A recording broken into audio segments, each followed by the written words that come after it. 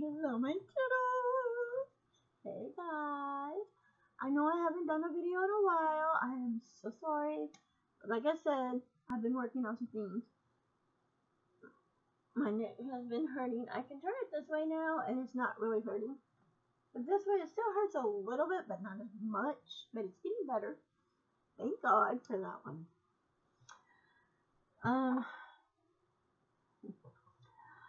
I'm actually wanting to come to y'all on this video, and I want to talk about somebody special in my life. This person has been there for me through thick and thin when I'm down and out and I need help. He was there for me.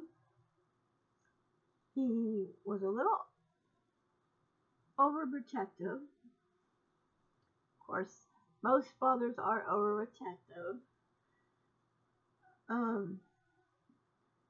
My dad passed away in 2006.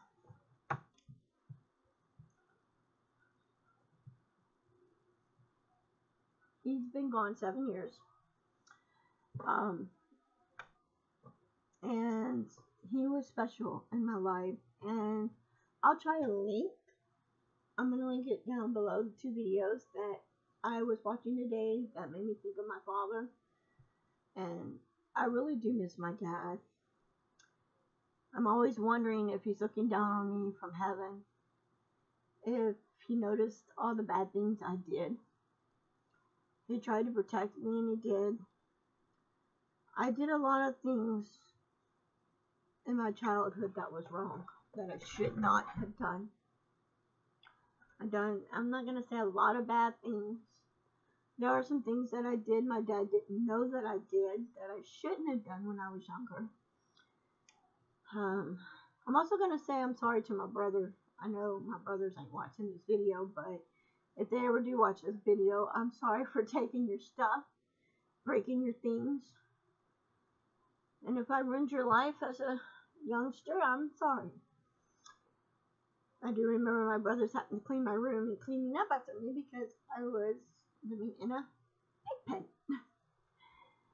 My brothers hated cleaning up after me. To tell you the truth, I think my brothers really hated having me as a sister because they always had to clean up after me, and if Christina did something wrong, they got blamed for it, and I didn't get punished, they did. And I want to say I'm sorry for that, bros. To my oldest brother, I'm sorry I stole your cigarettes. My oldest brother used to smoke Jarrell 100s, and I would steal his cigarettes. And I'd give them to my ex-husband, actually, because I was dating him back in high school. We were high school sweethearts. And I would take the cigarettes and give them to him. Bad, Christina. But also, behind my parents' backs, I got in trouble at school for chewing tobacco. The first time, my friend, I can't think of her name. I want to say Marissa? I can't think of her name right now, but I know Stephanie was one of them. Patricia. I'll get it right, Patricia and Stephanie and I, and there was somebody else that was with us. We were all on the same drill team. And our drill teacher said, "Oh, outside," and we had to run. And I remember being outside, and they said, "Hey, come on." And we tried tobacco for the first time, and we got in trouble, but Patricia's the one that bought the chewing tobacco. The big chief.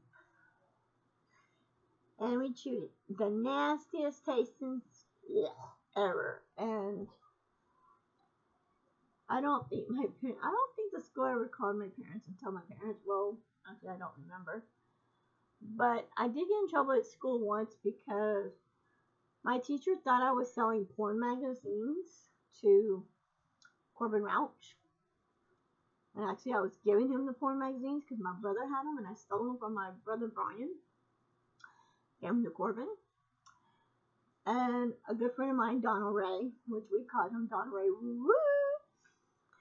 Nice, the sweetest, nicest black boy you'll ever know. He is so sweet. And I really did like him he was a really good friend, and I liked him as a really good friend.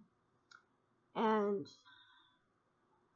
she thought I was selling them to him when I was selling candy on the drill team, and I got in trouble for that. My mom had to come to school, and of course my mom jumped down my throat, and my dad did too, but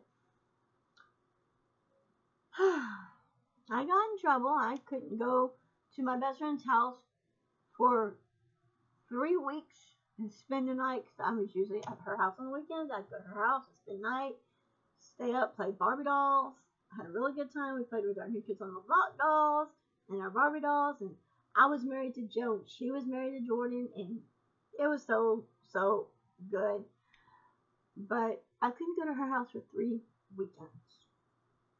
I could see her every day at school. I could hang out with her at school. I couldn't go to her house after school, and I couldn't spend the night at her house. And that wasn't a good thing, because we were like sisters, and we were inseparable. If something happened something actually did happen to her. She pulled ligaments in her legs, in her ankle or something like that back then, and I think it was in junior high when she did it, and hurt her foot. Of course, she did hurt herself, and I felt bad. The same day she got her foot hurt, I was spending the night at her house, and she couldn't walk, so I had to go get her mom and her dad, and we took her to the emergency room. And that night, I broke my baby toe on her bed, and her father said, "Do I need to take you to the emergency room?" I said, "No, I'll be okay. If you got popsicle sticks, I can fix my own foot, some electrical tape." So he gave me some electrical tape, and he had a popsicle stick. Of course, we ate some popsicles and broke the popsicle stick in half, fixed it, and taped up my toe, and I said, my toe will be fine. But unfortunately, they did call my parents and told my parents I broke my baby toe, or bruised it. And it was bleeding, and I know I broke it because I couldn't move it, and it was hurting like a mother skunk. And when I got home, my mom looked at it, and I said, "Yeah, it's broken, Mom, but I popsicle sticked it. It's alright, it's taped up, it'll be fine." I said, "I just need to stay off of it and not walk on my foot." And so everything was good then. There is so much that my dad did for me. The first boy I ever fell in love with was in kindergarten. His name was Max. He was so cute. And I remember one time, my brother Brian hung out with them, and I remember the ice cream truck was in the apartment complex where he lived, on the opposite side of the apartments that we lived in. And he looked at me and he said, "Sweetheart," with his gorgeous little smile, with his, yeah, my teeth are yellow, his blinding yellow teeth. He has some yellow teeth. He had white and yellow teeth. I think his top teeth were white and his bottom teeth were yellow. Anyway, would you like an ice cream? And I remember him buying me an ice cream. And the eyeballs were made of gumballs. And I ate it. And it was so delicious. I think he had Bert and I had Ernie. And there were ice creams back then because I was really into Sesame Street when I was in kindergarten.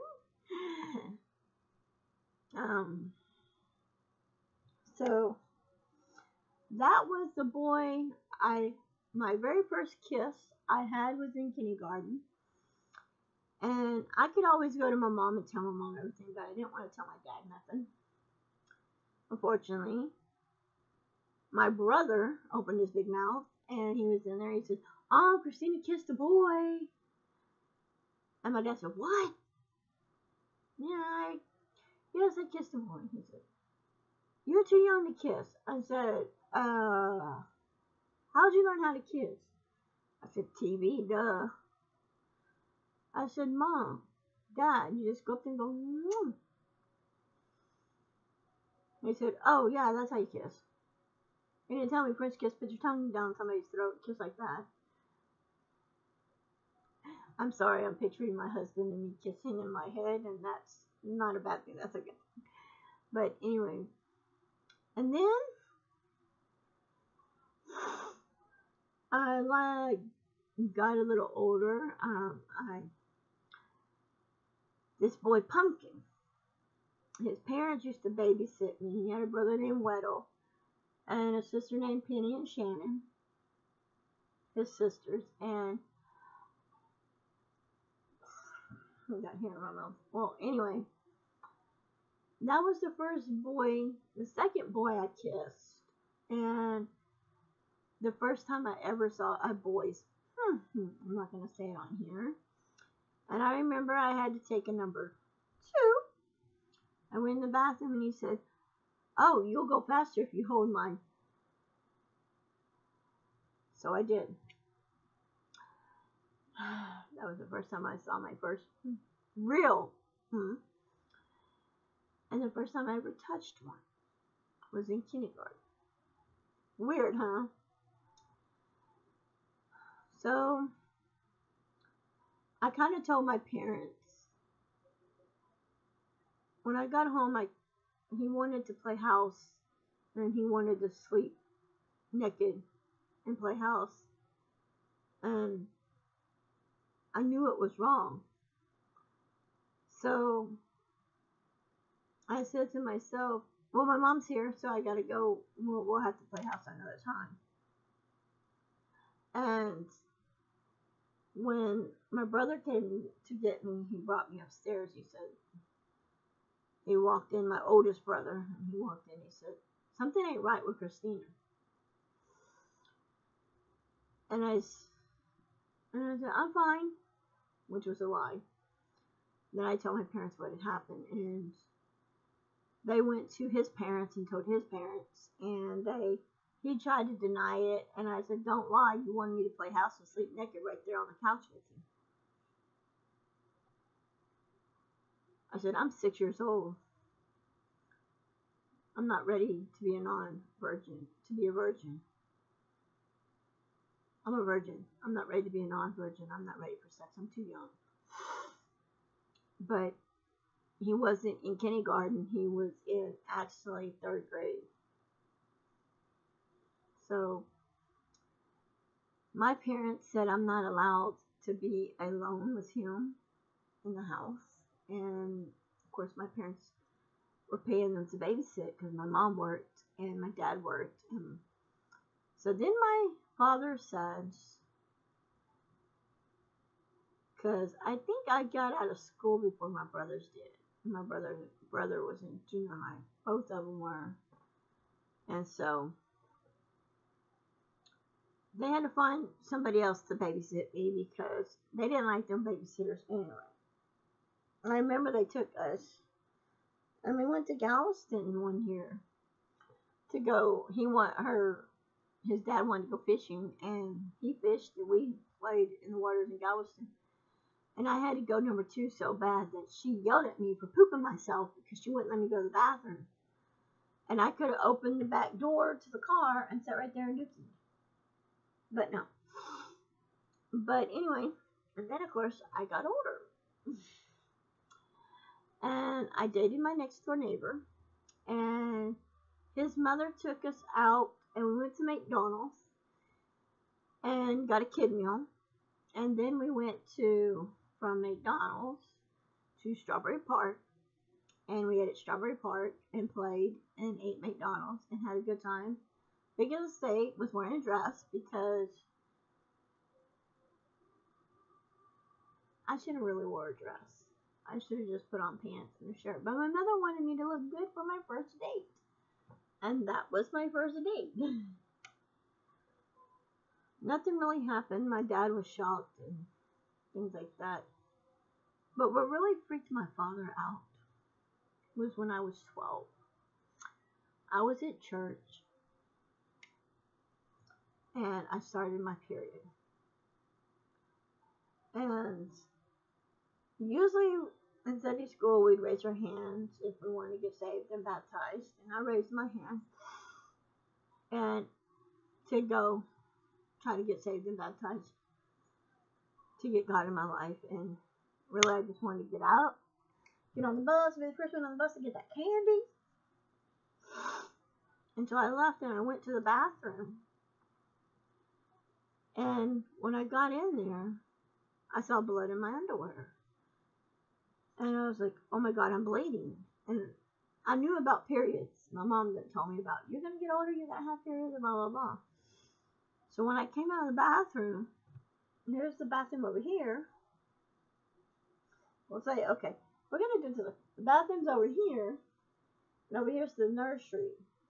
And I'm in the bathroom, and I come out of the bathroom, and I'm like, oh my God, I'm bleeding. And the nursery lady says to me, she goes, what's wrong? I said, I'm bleeding. She goes, where? So I pointed downstairs, and she said, oh, you just started your period, sweetheart. She goes, how old are you? I said, I'm 12. She goes, do you know? I said, my mom's told me all about it. But I wasn't expecting to start my period. And I was upset. So on top of that, it was okay. I got what I needed, and the lady called my mom. I gave her my mom, dad's number. She called my mom and told my mom, and I said, I can come and pick her up. And she goes, church is almost over, so she gave me a pad to wear, and I put it on, which was okay. But when I got home, my mom looked at my father and said, Jack, I gotta take Christina, we're gonna go to Walmart. I gotta get some maxi pads. Your daughter started her periods. Ah, shit. And he said, damn it, she's becoming a woman. And my mom was thrilled, and she was happy, and she has told me when she was younger, and she had a little girl, little girl started her period, she was going to treat her with respect and do something nice for her. So, of course, my brother Brian went with us, and my mom says, since you started your period, we're going to go to Walmart, get you some pads. And she goes, I'm going to buy you some new underwear. And she bought me new underwears and an outfit. And since McDonald's has always been in Walmart, she says, we'll get something at McDonald's to eat. I'm like, okay. Well, my oldest brother shows up, and my dad, and he says, what's wrong, Dad? He goes, God dang, sister started a damn period. And that's when my brothers said, it's time to protect my sister. I do remember, I think I was in junior high, and I remember, I can't remember what his name is, but this boy beat the living crap out of me. He had on cleats because he played baseball. He kicked me in my ribs, my side. He literally bruised all down here, was all bruised up, and he beat me up. And he says, that's for going around telling people we're dating when we're not. You like me, and I don't like you. And he beat me up, and I was like, I didn't do anything. But I got beat up, my boy. So when I got home, I had tears in my eyes. I was crying. I'm not going to lie, I was crying. And my parents said to me, what's wrong? I said, this boy kicked me and beat me. And showed me my shoulder when my brother was there. He says, you think it's okay to beat on a girl? She goes, and he said, I said, I wasn't doing that. I never went around school and said we were dating. I said, I liked you. And say we were boyfriend and girlfriend. So things happened. The next day, I got kicked in the groins down here in the private part by a girl wearing combat boots. Hurt like a... Yeah. I went home crying, told my mom. She came back. the lady and my mom got into it, and they were arguing back and forth. And the girl that kicked me there, her friend had spent the night with her. She goes, yeah, she just got out and just kicked Christina there and kicked her in the wrong spot, and Christina didn't do nothing. So my mom said it's only fair for my daughter to get to hit your daughter for no reason. And I didn't hit the girl. I didn't do nothing. The lady and my mom was going to fight. I said, Mom, let's just leave it alone. The only thing we can do, we got a witness right here. If she's willing to testify, we'll take them to court. Now, another time I got into a fight was with this girl. She came up to me, literally beat the living shit out of me. Said I called her friend the B word. She's talking about her friend behind her back, which was a lie. And she literally beat the crap out of me. And I was walking home with my friend Sharon. She stopped in her tracks. Sharon literally ran. This girl was kind of chunky. She was kind of big, but not, she was probably my size now. She ran all the way to my house, and she goes, knocks on the door. I said, what's the matter? Christina's down there getting her ass whipped. That's exactly what she said. And my brother said, okay. So my brother Brian went down there to see what was up. And I stole my mom's bottle of poison perfume.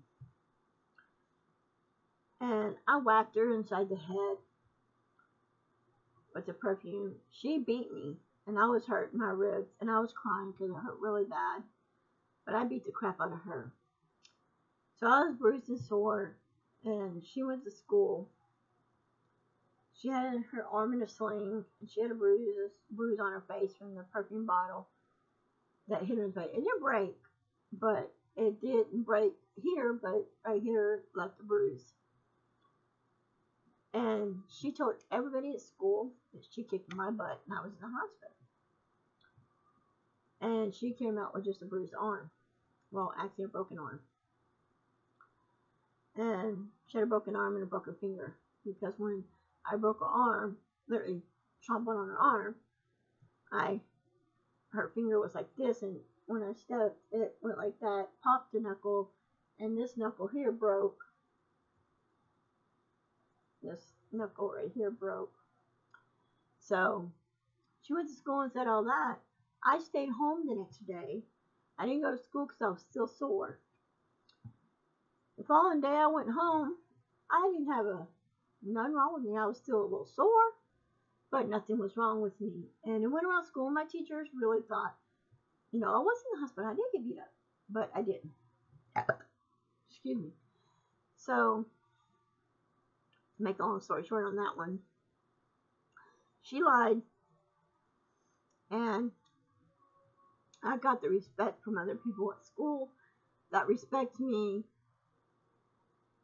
for beating her up. And if it wasn't for my father, who was there for me then, and who was always there for me, I miss my father so much that sometimes I wish he was here. I really do. I miss him so much. I'm going to try to link the songs down below that made me today remember my father. And you can have a listen to it and you'll understand a lot of it. I'm sure you probably heard the songs many times. It's all over YouTube. One of them is Dan and Liz, Dancing in the Skies. And every time I hear that song, I want to ask my mom and my dad, what is it like in heaven? We don't know. I don't know. I know what it's like here on earth. And I know here on earth, we're living in hell. Because we have people who want to shoot up schools and kill children and kill people for no reason. I can't lie. I'm scared. I'm afraid to tell my son and my daughter-in-law that I'm scared for my grandson when he starts school, that the school he goes to What happens if somebody goes to that elementary school and starts shooting up? It's gonna hurt. It's really gonna break my heart. But I do know this much. I know my mom and my dad and my grandmother is watching over my grandson because it's their great grandchild. It's hard to believe that my mom and dad's are great grandparents. And I know they're watching him from heaven. And I'm sure my daughter-in-law, if there's any family members that has passed away in her family, I'm sure they're up there watching him and her.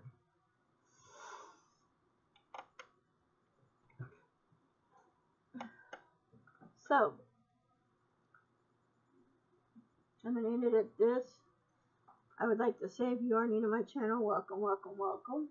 Don't forget to like, comment, and subscribe. And I hope I see y'all in my next video. Till next time, bye guys. And remember, don't forget to hug your loved ones before bedtime. Give your loved ones a call. Tell them how much you love them. Because someday, they may not be here. Cancer, diabetes, whatever. Something could kill them. Until next time. Bye guys.